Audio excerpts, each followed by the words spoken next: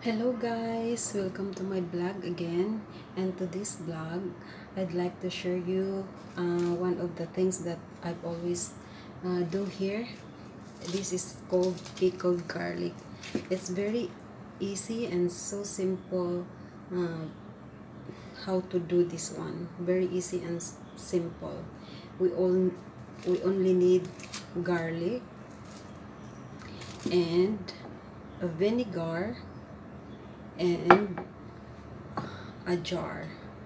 By the way, a vinegar, you can use any kind of vinegar. This one is a balsamic vinegar, and this one is I don't know, this Chinese vinegar. I don't know how to read that one, but anyway, that's it. All we need, all we have to do is just all we need to do is just peel off the skin of the garlic and put it here, and after a while just put it near in the window for, you know, at least a little breathing, and maybe 5 to 10 minutes. And after that you have to put inside the jar, and of course the vinegar, and cover it.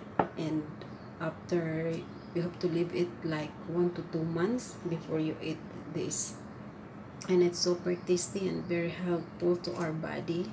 We all know that garlic can eliminate some bad things inside our body, and it helps to boost our immune system, and also, you know, will protect us from any kind of cancer. So later on guys, I'll show you how this all things prepared, and bye bye for now.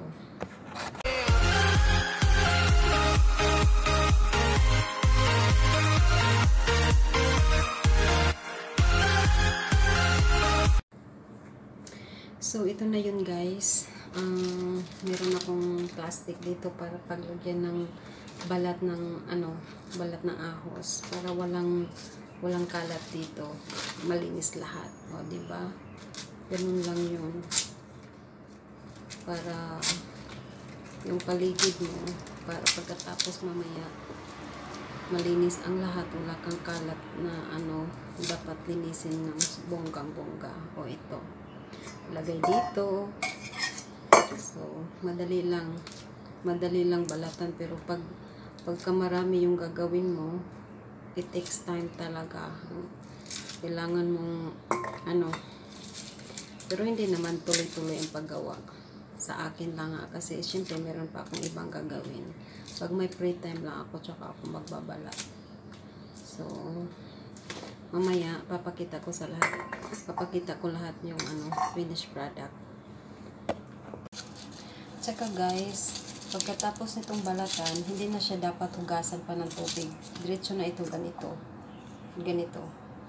Lagay lang kaagad sa jar, at saka yung vinegar, wala nang tubig na involved dito, okay? So guys, ito na yung lahat. So ngayon, ilalagay ko na siya dito, kasi ito na lang, konti kasi ang nalagay ko dito. So dito ko siya ito na yung nagawa ko, diba? Marami na ganito siya guys. Hindi pwede yung vinegar na puti, yung vinegar na ganito, yung itim siya, yung matamis-tamis konti. So ito na, marami na akong nagawa. 3 jar na ito. Yung isang jar na ubos na kasi ni amo, kaya pinapagawa na naman niya ako, kasi it takes 2 months before this gets ready. So this simple lang siya guys. Tsaka maganda ito sa katawan natin. Kinakain ito ni amo everyday, especially sa at night. Yun ang kinakain niya. Ito yung kinakain niya huli bago siya matulog. At saka hindi kayo mag-alala about yung yung amoy sa paghinga nyo, kasi hindi naman totoo. Yung bad breath kasi nasa atin yung kung paano natin lilinisin yung loob ng bibig natin, at saka yung gilid-gilid ng ating mga ngipin, tsaka yung dila natin. So yun, huwag kayong mag-alala guys, linisin yung maayos yung ipin nyo, kaya hindi kayo magkakaroon ng bad breath. So ito, nakakatulong ito sa katawan natin. So ganito siya guys, dito ko idadagdag, ganun lang siya, ganyan. para mapuno ito kasi kulang pa siya, marami kasi vinegar ang nalagay ko, tsaka kulang ng ano. So like this. O diba, madali lang, tsaka mura lang yung ano, so cheap the garlic in the wet market. Pwede nyo itong pang appetizer, o diba, kuha lang ako ng kutsara. It's very easy.